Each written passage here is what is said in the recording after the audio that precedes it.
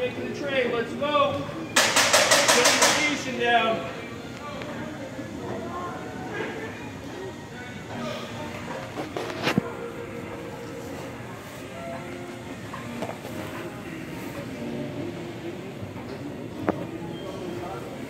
Unfortunately, it's March 30th, 2020, and this is Penn Station, and as you can see, it's really tough on the homeless people. We're just looking for a warm place to sleep.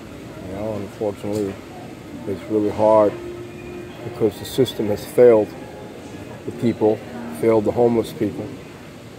These people have nothing, you know, and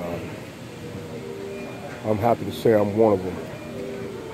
Police are overwhelmingly just barraging the homeless people. I mean, they don't provide any assistance, any housing assistance. You don't see any BRC representatives in here trying to assist the homeless with getting shelter.